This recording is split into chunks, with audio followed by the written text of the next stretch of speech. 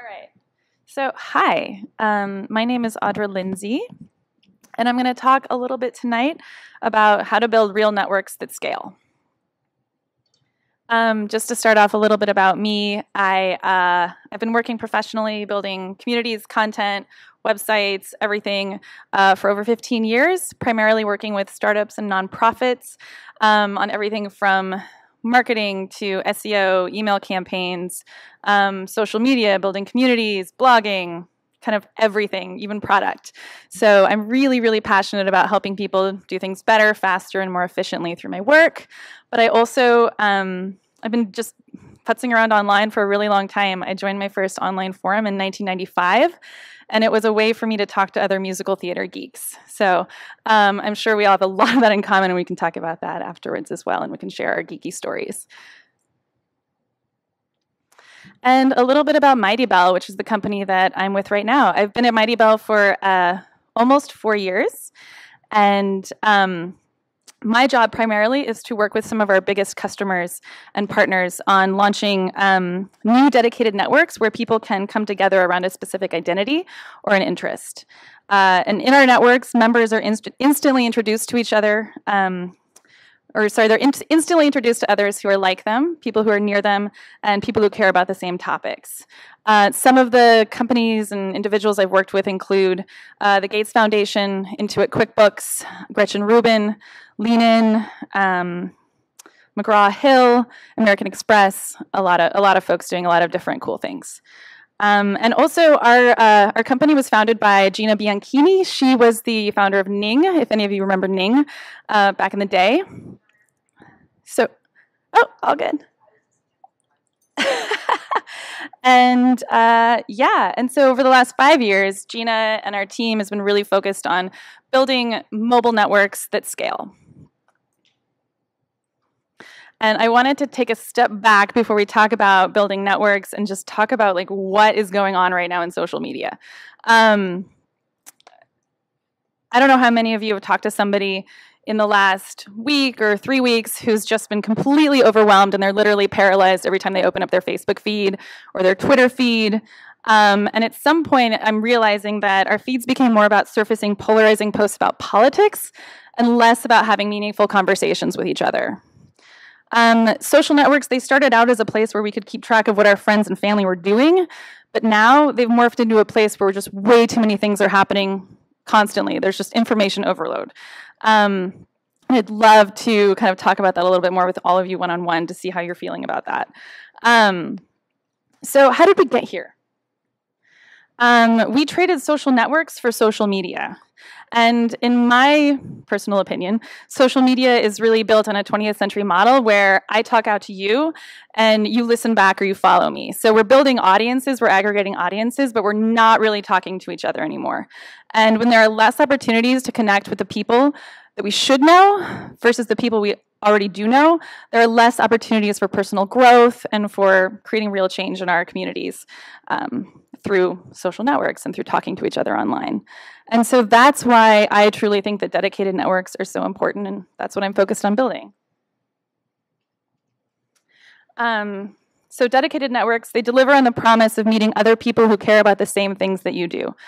In a lot of the networks that I help build at Mightybell and in various other places, members are actually benefiting from the collective experiences of the group. And as we'll talk about a little bit later, that's less talk and it actually means more action.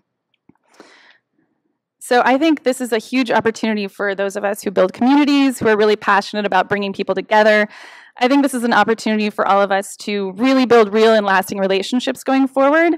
And I'm going to talk a little bit tonight about how to do that effectively and at scale. Cool. Okay, so every time I spin up a new network or I talk to somebody who's launching a new community, I start with one question. What will your members do together? This is going to inform everything that you do going forward.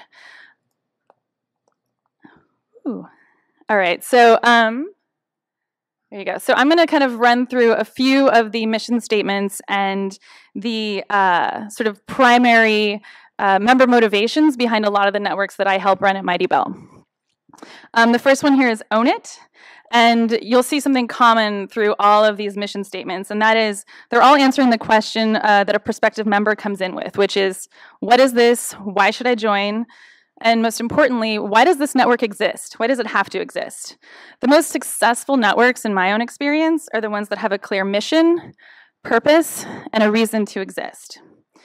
You can't just jump into facilitating conversations and introducing people to each other if they don't really have a clear mission and that's driving your community and why it exists. So in this example, Own It is a trusted network of small business owners and the self-employed that are supporting each other and growing their businesses. This is a network that I work closely with Intuit QuickBooks to launch. It now has about 150,000 people in it, but we started with just 2 of us. And we spent a lot of time working on this mission statement. A lot of people had input.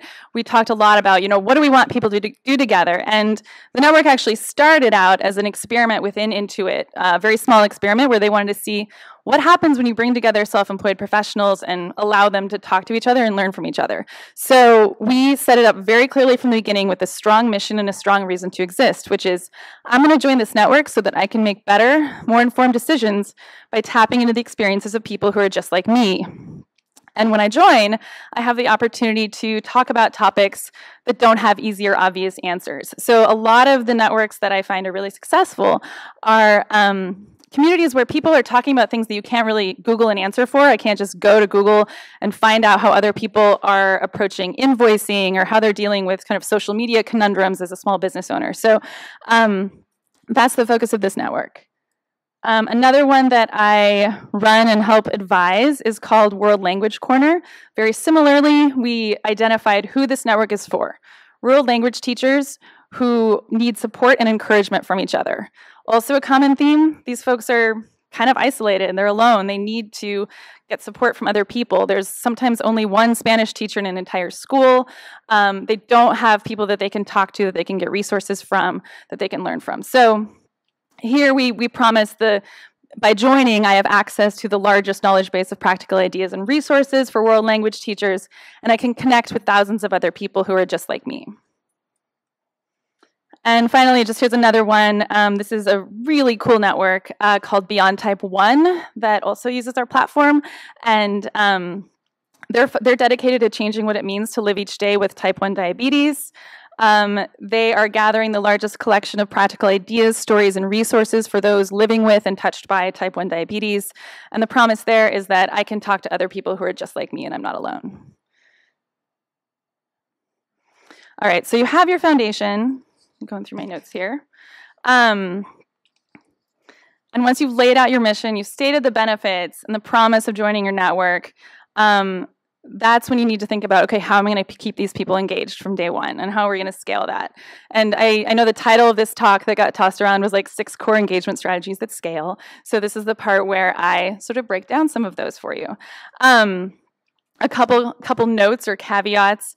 What we've learned over many, many years of doing this at Mightybell is that you have to take a portfolio approach. There's no one-size-fits-all solution. I'm sorry. There's no magic action you can take that's just going to like do your job for you. We're here to introduce people to each other. That's our job as community managers and community professionals. So I've been really obsessed with figuring out the best ways to do that are going to scale and help you do your job better so that people are talking to each other and they're really getting a benefit from joining your community. All right.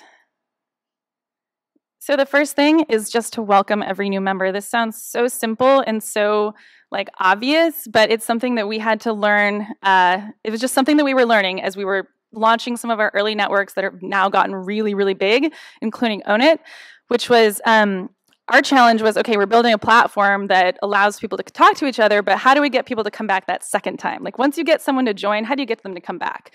So we did this experiment when we were launching the self-employed community very early on, where we would personally welcome every new member with like a long message. And it was like personalized and it was unique and we spent time on it and we had like an intern helping us with it, and it was awesome because quickly we learned through the numbers that, well, people were coming back. They were excited to join a place where there were other people there that were just like them.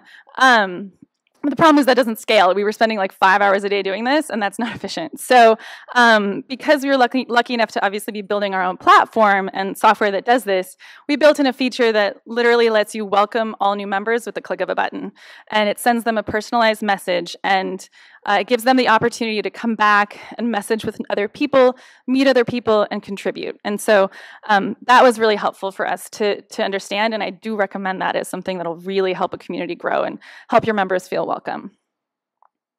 The other thing is to ask great questions. Everything starts with a really, really good question, and that's what's going to break the ice, because these are people that don't yet know each other very often, and you want to make them feel comfortable and like they're contributing something really, really cool to the community. So some of the questions that have been really most effective are very simple. It's like, what's one new thing you're hoping to learn from the community here? Or what is your #1 goal for 2017, and how can we help you make that goal a reality? Another good one I like in Own It that I use a lot is, what's one new thing you tried in your business today and did it work? Like, hey, I tried putting a different photo on Instagram and it got twice as many likes. That's awesome. You're sharing that with the collective of the community.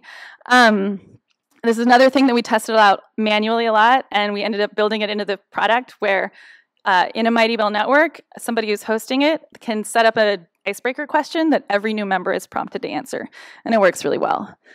The other thing is that you always want to make sure that it's not still about you talking out and them talking back to you. It's about kicking off conversations and empowering your members to do that too. So we also built in an option for every member to be able to ask their own questions. And that kind of starts more of those notification loops, and it helps members feel really engaged and like they have a voice in the community. And this is one of my favorite engagement strategies. Again, it seems very simple, but telling stories about the real people in your community and really showcasing who they are, what they care about, what questions they might have, what's their story, what makes them unique. We started doing this as actually a way just to model the conversations we wanted to have in networks that were early and just starting out and didn't have a lot of people in them.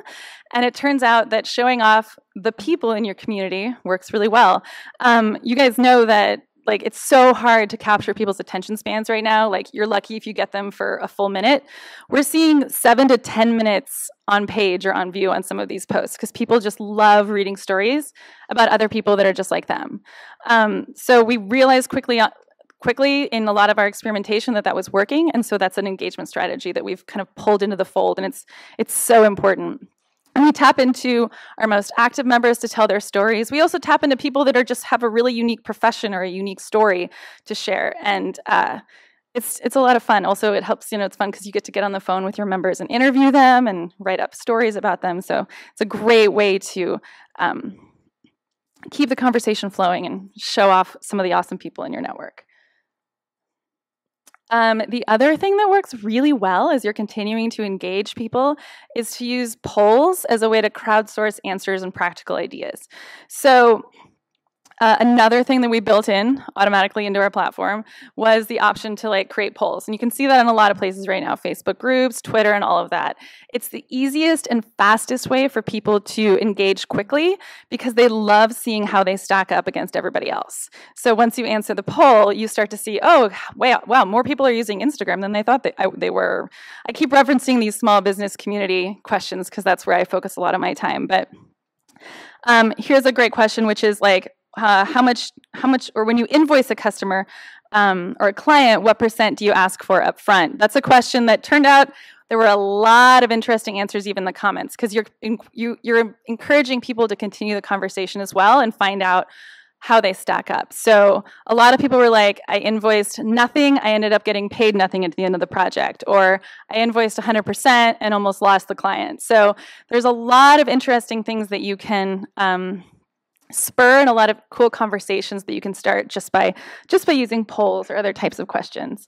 Of course, multiple choice polls, also super effective. For me, they are actually the fastest way for a new member to engage, even more so than the other poll types or the questions, just because it's the lowest barrier of entry. Give people something easy to do. They're in a room full of people that they've never met. They don't really know these people, so give them opportunities to quickly engage, and then they'll get caught in the loops, which is pretty cool. They'll get really excited about answering more polls or sharing more about their experiences. The other thing I like to do on multiple choice polls is always have an other tell us more option is the last kind of option in the poll choices, just because you're immediately getting people to add a comment, which is even more engagement. It really works well, believe it or not. And then my personal favorite are hot cold polls. These are really fun because you can take the temperature on an issue or a hot button topic that that your members might really care about. So you're going to learn quickly how people feel about something. This is a pretty good question. You can see, how do you feel about going into business with friends or family? Huge split on that. The other one that was fun, which you wouldn't think would be very interesting, was how do you feel about texting your clients or customers as a small business owner? Like, huge divide on that. Half of the people were like, I love it. Texting is the only way I communicate with the people that I do work for. And the other half were like, oh, hell no. Like, please just call me or get on email. Like, texting is too personal. You're bothering me too much. So I thought that was really interesting. And then a lot of people came out with, oh, maybe I'll try texting because then I can actually get through to my customer and they'll pay me. So really, really fun options there. And then the next engagement strategy that is also another favorite of mine, and maybe just because I like writing and I love digging into the data, is that when you're asking all these great questions and putting out polls and you're really getting people to talk and share their experiences and how they use different tools or what they do, share that data back. So pull together those insights and use that as another conversation starter. So people, they're answering these polls and these questions, they're sharing what they're doing, but they may not have a grasp of what's happening overall across your community. So use that to your advantage and share it back. And these can be turned into practical guides. They can double as shareable resources that people can share out and bring more people in. A good example is that we did some surveying and polls, and we found out, this is crazy, but it was like 60 or 70% of small business owners have no clue if what they're doing on social media is effective at all for growing their business or their customer base. And so we're like, that's crazy. So we shared this back and said, listen, you're all confused. How can we help you? And so we continue to ask questions and get them answered, just to help people understand how they can do better. And so it's really, really valuable to share those stories back. Use actual quotes that your members are sharing. Tell stories through these posts, but also share data. Oh, and my pro tip on this one is to always close with a question. So nothing I've ever done with an engagement strategy in any community is just like a listicle that someone is supposed to come and read and leave.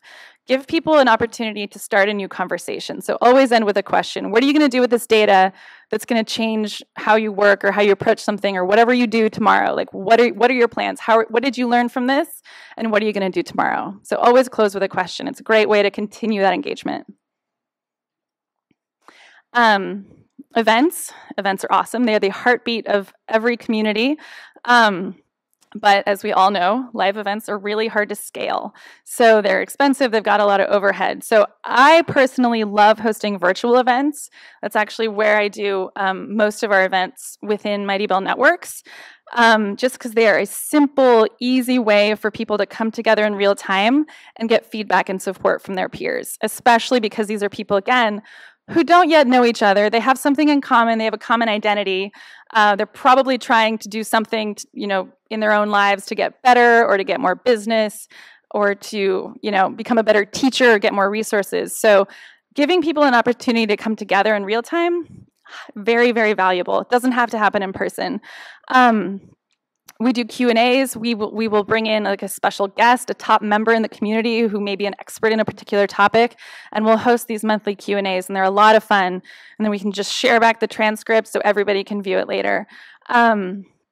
And the other thing that I really recommend is just creating a regular cadence of events. You all know this. You keep coming to these events on a monthly basis, I believe. Very valuable to just have that cadence so people know what to expect. And then bonus, if you can do in-person events, obviously they're awesome.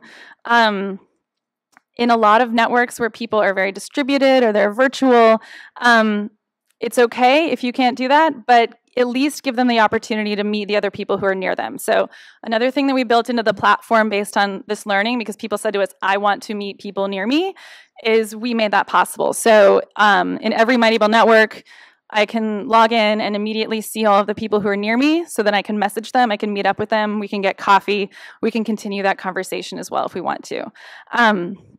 And if you do host in-person events, such as this one, allow people to participate if they can't be there in person, which is exactly what you guys are doing, which is awesome. So give them an opportunity to chat about it. Give them a thread where they can talk about the topics that are happening at the in-person event, and give them that opportunity to participate. We've actually learned that for many of our networks that have regular conferences or in-person events, the people who are at the event are less active. They're obsessed with like getting that person-to-person connection and talking to people. Your community is actually going to be more active online with the people who are going to be following along live with you, whether you're having exclusive conversations they can access, or you're giving them the opportunity to have like a live chat or a Q&A with one of the special guests. It's a great way to keep people engaged if they can't be there in person. All right, so, okay. So I just wanted to touch a little bit on metrics.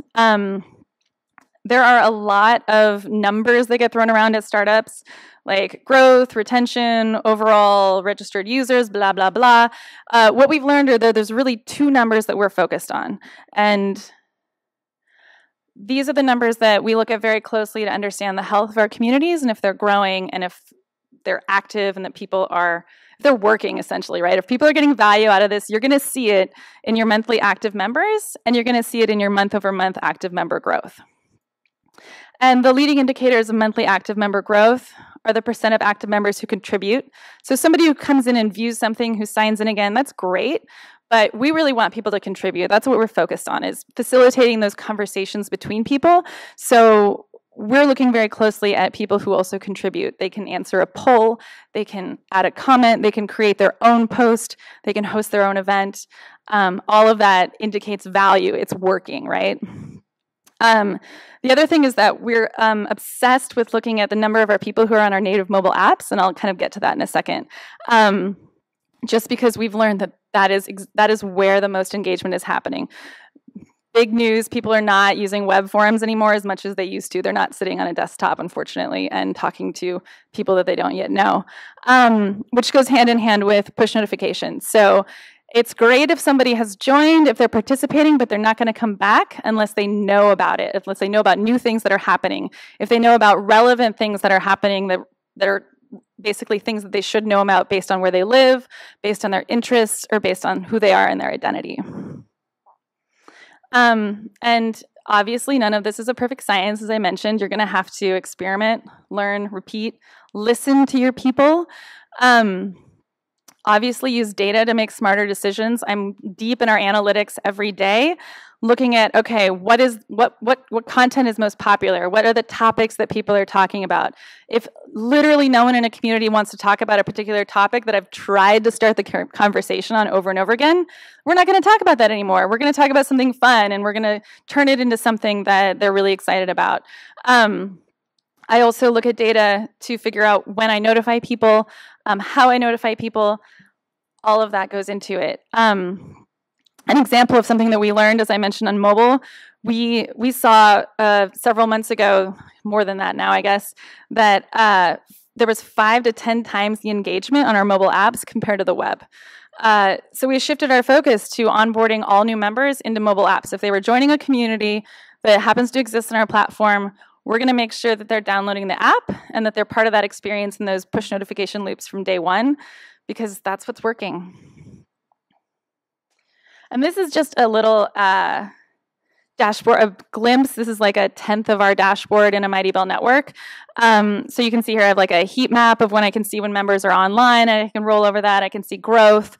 We also built into our dashboard things like post activity. I can see what people are interacting with. I can see who is interacting with things. I can see member activity, so I can quickly filter through my top members. I can see who's messaging and who's coming back regularly. So all of that is, this is kind of a glance into that. Okay, so you'll forgive me. I've been rewatching a lot of The West Wing and listening to the West Wing weekly podcast, so what's next? So I know I started out by being like, oh my God, social media is so broken right now. But we're really optimistic about the future at Mightybell, actually. actually. And we think that change is going to happen organically. It's going to happen from the ground up. And it's going to happen in these dedicated networks that are on mobile where people can meet others who are like them, who are near them, and who care about the same things. That's really, really what it's all about. And I'll share a little anecdote in one of our networks that I love, which is in Beyond Type 1, the network for folks who have or know someone with type 1 diabetes.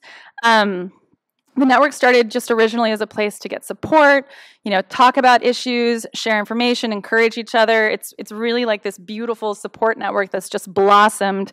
And but at one point a few months ago, one of the members of the community was denied coverage from their insurance carrier, and the community just rallied to her defense. It was amazing. They all took action, and within days, the insurance company changed its course.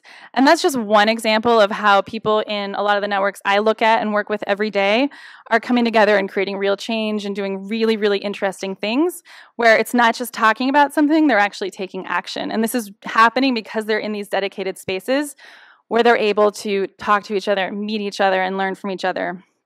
And the action that's going to happen in your communities or whatever you're doing, it's going to happen with the engagement strategies that you put out there, the way that you kick off conversations, and how you encourage people to connect around the things that they really, really care about. And so that's the gist of it. And thank you for listening to me. I'm reading a question from the tweet stream. Mark, who's watching on the live stream, who's not in the room, wants to know, please say more about the programmatic way to welcome people. How is it personalized? How does it not feel robotic? Yeah, great question, actually. The magic button that we created that saved my life. So what it does is it basically just triggers a notification, either email or push notification if they have the mobile app installed. And it says to them, hey, Audra just welcomed you to your host. Audra, she just welcomed you to the network. Do you want to say hi back? Do you want to, kind of learn more about her? So it brings them back into the app or into the network to message. In many cases, they message me, which is awesome. And they're like, is this a real person that just said hi? Hello? And so there's a little manual work there because I always follow up and I'm like, hey, yes, it's awesome to have you here. What can I help you out with? But it's taking away that work, that initial step, and I gotta say, yes, people get a little bit is this real or is this a robot? But it feels real for the most part when I get it, and it's really fun to kick off those conversations that way. Yes. I remember my question. Okay. So I had an interesting experience, and I'd be curious what your thought was, or if anybody else who does consulting or is doing a lot of biz dev and things like that. So I was invited to become part of a group that I frequently find out about job opportunities through today, and it's a Yahoo group. Those still exist. Yeah, exactly. So I actually said out loud to the person who recommended me, I don't know if I want to work at a job that's advertised on a Yahoo group. And it actually made me feel like I wouldn't actually even take any of those leads seriously because that's so many, it's 5 steps ago, Yeah, well, my question would be well, am I going to get notified about things in this group? How am I going to interact with it? I wouldn't even know, do I have to log in on the web? I don't know. That's very interesting to hear. Yeah, I don't know if there was more of an answer I can give you, but it's just a mailing list. It's a mailing list. Oh, it's a mailing list. Don't get too excited about being hosted on Yahoo. Okay. Well, mailing lists. It's a mailing list. Still if exist. you don't think email is good enough, that's fine. But it's a mailing list. Okay. Kind of like Google Groups work. Yeah. Nice. I thought you were going to be worried because they were hacked recently or something, but. Just a mailing list. You don't even have to have a Google account or a Yahoo account. All right. Next good question. Go ahead. Hi, I had a question sort of related to this about basically using Facebook and Twitter to start and maintain discussions, and also news postings. Baiting in users and getting them, notifying them of the post there, but having them actually not just consume it there, but come back. For example, discussions, like you say, the example of the group, which I can totally understand because people, it's just start and stay on Facebook, Twitter, would want to actually have it on your website. And also, I think even bigger too is news posts. For example, my website, every time I make a cover story, I feel like I need to put it on, make a tweet, but it's I feel like that just kind of gets consumed. Even if I have a link to my own URL, and maybe not have people come back as much. Do you have any like proven tips for using that to get people from there and have to actually come back and engage in the web community? Yeah, so just to be clear, is your question kind of like, how do I get people out in the world who are talking about these things to come into my network or my group where they can go deeper? Is that? That's a good thing too. I was thinking, Sorry. Say if I have like a news article, like I've just crafted up and like posted, or if I want to start like a discussion on a Facebook page, it seems like people would just like and add a comment there, and I kind of like lose them on Facebook and not on my website, doing all that massive work for. So I know this is a problem for probably many of your clients and a lot of people, because I feel like especially nowadays, whether it's political news or just entertainment news. My website is a music website. Where people just learn just get stuff from Facebook and some of their not some of the other sources. Yeah, no, that's a really tough problem, and it's kind of this dispersed thing that's happening, and that's a lot of been our problem. I mean, when I've worked at startups and nonprofits, and you have to track conversations happening across 12 different social platforms. I mean, that's insane, right? So there are decisions and trade-offs you have to make there in some senses. Like, I think some of the value you have to offer to people is, you have to join this or you have to come here to get access to all of this awesome stuff I'm doing.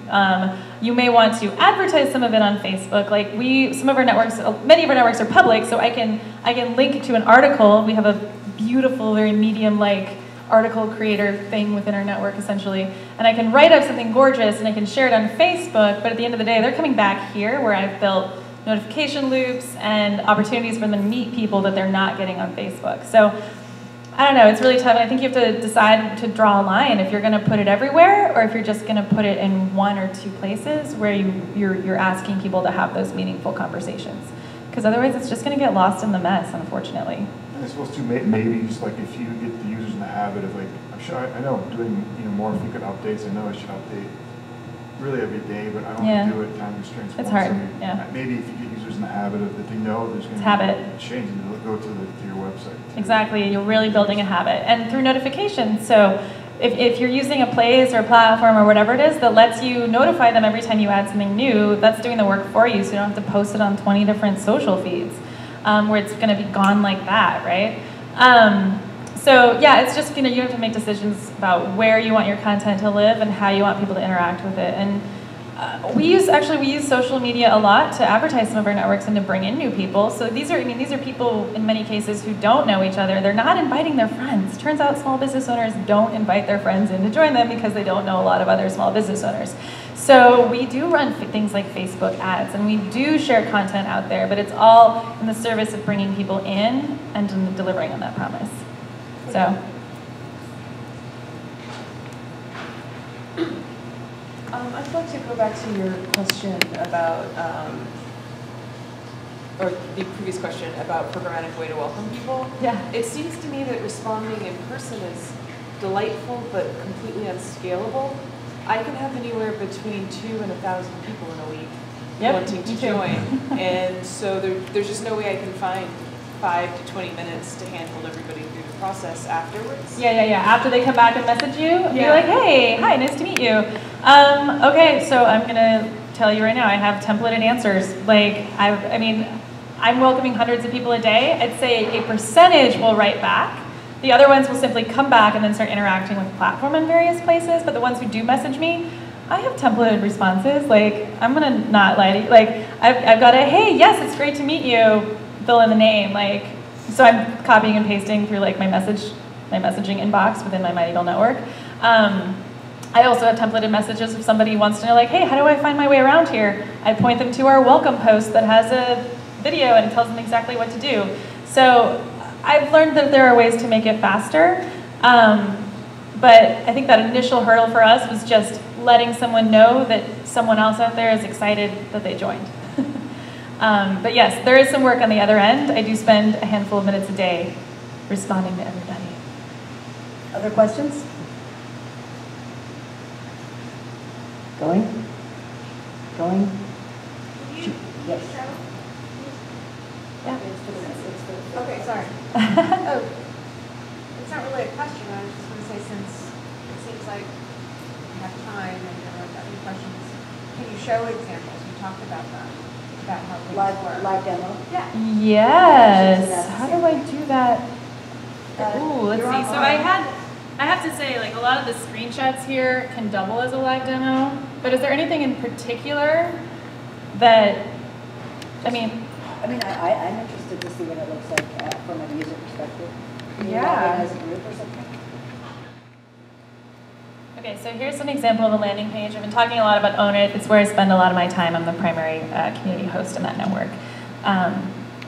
But this is, again, our network for small business owners, self-employed professionals. We have a nice little landing page that everybody gets. Let's see if I can figure out how to scroll. Landing page also has more information, prompts to join, text me the app. So this is another way if somebody comes on the web, we're immediately getting them in on the app so that they don't, so that they're kind of automatically built into those notification groups. I will just, I'm going to drop in here, rather than doing the sign up flow, it's pretty simple. We've got like email, Facebook login. I'll just drop in here to the signed out view on the web. Super hot on the mobile apps though, I'm going to keep saying that. And also our web is completely mobile responsive as well, so there's a really great experience on a phone if you don't have the app. But you can see here we've got like featured posts. I can see who's online, so I can actually see immediately here some of the folks who are online right now. Oh, can you keep me using the mic? Just so that I should probably use the mic. While I crouch so elegantly. Okay, so I can see who's online. Super fun. I can also, we've kind of got a featured section post, or featured post section, I'm sorry. So here are some of the posts that I, as a host, have highlighted as some of the conversations that our members are having right now that are most interesting. You can see here, profile story, question, great question, what's more effective, SEO, social media. As I scroll down here through the feed, I can see that here's a poll that actually one of our members created. So I'm not logged in right now, but if I was to try and answer this, it would prompt me to join, because any action I take, I need to be a member. Oops, oh, what did I do? Oh, just like so. So here's a poll a member created. There's another poll that one of our hosts created recently. I think cash flow must be a theme today, because they're like pulling up these older posts. Also something I should actually backtrack. So we have a main feed here. What makes it different from any other feed, and what really helps it scale, is that it's personalized. So I'm not signed in right now. I don't have an account. But if I was signed in, while I join, I'm prompted to share where I am, who I am, so what my profession is, how I identify, and then also I'm prompted to follow the topics that I care about. So once we gather that information from you in a very quick onboarding process, we can now show you a feed that's personalized based on the topics you care about, the topics you follow. We'll show you the people near you, so you'll see sections kind of like I had in my talk, where you'll automatically see people who are also in San Francisco or also wherever you are. And then we'll also show you people with the same profession or identity. So on the platform, we give every host an opportunity to set up what we call member segments or categories. So I can be in my network, I want people to identify based on their profession, like here. Or I can say I want people to identify based on, I don't know, I'm blanking, we have 20 options, but identity, specialty, child's age, I'm trying to think of all sorts of things. So you can kind of pick how you want your members to identify, role, title, all that stuff. Oops, I don't know how to use this scrolly bar, I'm sorry. So here are some questions. We've got another question from a member in the topic called goal setting. Got 8 comments already. That one just happened earlier today, I remember. So here's also, we'll surface popular posts though as well. So if I'm not following a topic or I haven't contributed to something yet, but it's gaining momentum, lots of people are answering that poll, lots of people are commenting on that question, we're gonna bubble that up in the feed and show you the popular stuff. Keep doing this. All right. Also a great question. I think I actually should comment on this one because I have a lot of experience with WordPress. Cool stuff. People are already contributing here. You can see they've got lots of different comments that I can expand here, but I can also expand and view everything in a kind of a post detail page as well. So I can do that. This is an event that I actually just set up. You can see me. I set this up on Monday. This is a live chat Q&A we're having with this lovely woman, Julie Gordon-White. She's going to join us on March 9th and have a Q&A session about taking your business to the next level and getting funding. She's awesome. So you can see here, people can RSVP. So We've got got an event platform in it? Yep. Cool. Yeah, so you can have local events, live chats, video hangouts, whatever you want, export to calendar, RSVP, and commenting as well, so you can see who's coming. And then I, as the host, I also have the opportunity to message everybody. So if I want to send everybody who's attending a message, I can do that quickly as I have a well. question. Yeah. Follow-up, which is there some sort of OCTribe discount that you could give us guys who are here and watching online for like some kind of 10% off-ish kind of thing? Ooh, that's a really good question. Friends and family? We don't have discounts, but I'd say talk to us. That's Okay. kind of how we work right now.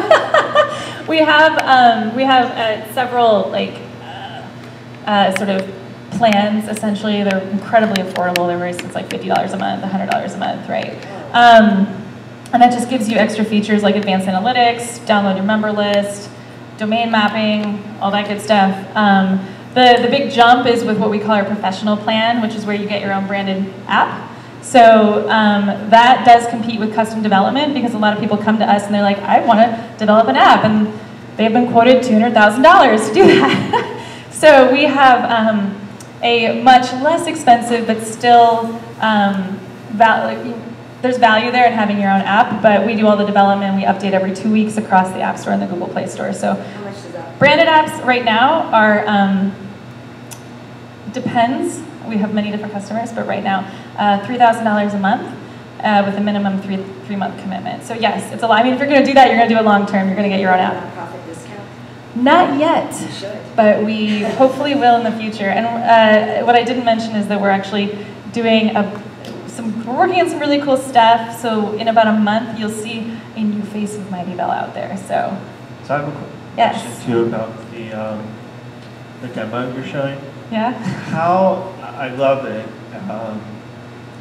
and I love how it's so feed-based. There's a lot more than that. At the same time, I'm wondering if, as a community manager, if you want to present it in different ways, such as maybe more of a branch structure, or highlighting the topics that people are contributing to. So what options? Yeah, there's a drill down for everything here. So the feed is sort of the main place to start when you log in. You're going to see what's new, what's related to the stuff that's you're interested in or who you're following. So I can also follow people, so I can see what they do in my feed or get notified when they add something. I opened up search here, which is one way you can do drill down. It's sort of our discovery area. So you can see some of those featured posts again, as well as some people. I would see a lot more if I was logged in. I'd see the people who are near me. I'd see the people who also have the same profession. But there's also a way here to drill down. As I get the dashboard. So I can drill down and just see polls, questions. I can see topics, and I can also break down members. So I can see here what all the topics are in this community, which as a host, you're setting up all this yourself. It's sort of like a blank canvas where you fill in the pieces. You customize where you want things to go in search and discovery. You customize how you want your members to identify if you want to even use that feature. Here's where I can also see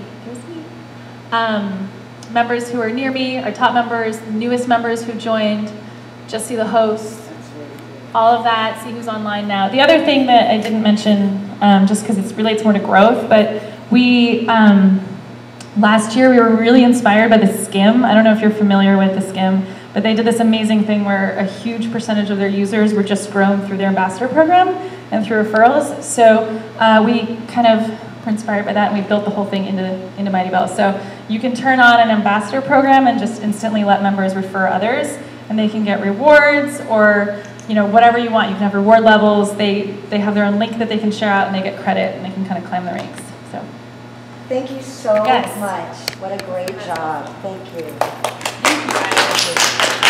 You finished right on time. Thank you, everyone. Thank you online, and thank you, Audra. And this is incredibly cool.